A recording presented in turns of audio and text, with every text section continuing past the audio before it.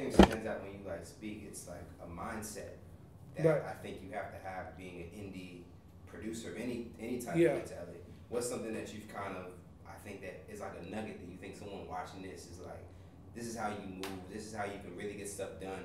I think humility is a big one. That's something that I kind of relate Yeah. to. But what's something that you think is like your jewel on how you be able to maneuver and get stuff done independently? Programming yourself to realize everything will fail before it works, right? And being prepared for war internally, right? So in other words, what does that mean? That means, you know, when you do stuff like this independently, this business is not designed for us. So my dad never worked in the entertainment business. My dad never owned a company. My dad never owned a business. My dad never went to school. He worked in a steel mill for 30 years, right? My mom, the same exact thing. So when we take our journey into this type of business, or we take our journey into entrepreneurship, and we're trying to own and create, right? Most times with African American people, we get one opportunity, and once we fail once, we usually don't have enough energy or money to do it again. So it always becomes that story. Like, yeah, I tried the clothing line one time, man, I lost the, right? I tried to do the movie, man, they really wasn't.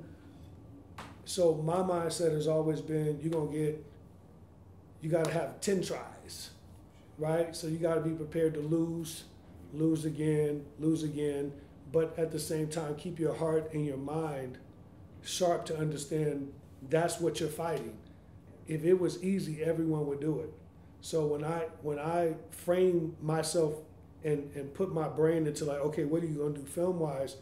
That's kind of like what has happened with me. And you guys probably don't know any of the stuff I've been doing, but this is why I could tell you next year, 2018, I'll have 3 major theatrical releases. What I'm trying to be is the poster child for you can do it, if that makes sense. That's what I'm fighting for. I'm fighting for all the people that told me no. I'm fighting for all the companies, you know, that looked at me multiple times, that knocked on the door and was like, no, we cool, that's not a good idea. But then I see my idea on their network 7 months later, just with a little bit of a twist, right? I'm fighting for that. I'm fighting for the basketball player, right? The young kid like I was from Gary, Indiana, that thought basketball was my entire life, but not realizing till later that it was basically just a vehicle to get me to where I was supposed to be doing, right? So what I try to do a lot of times, man, is articulate and tell people how I got here. You know what I mean? It's not magic, right? It's not, oh, you so dope, you did, you know, it's, no one seen me in the art class and was like, he's the next one. Look at the way he did that W. Like, no, this is like work, man. Like I get up every morning, I work on my craft, I watch film, I study film, I try to figure out what's dope, what's not. I don't try to emulate anyone.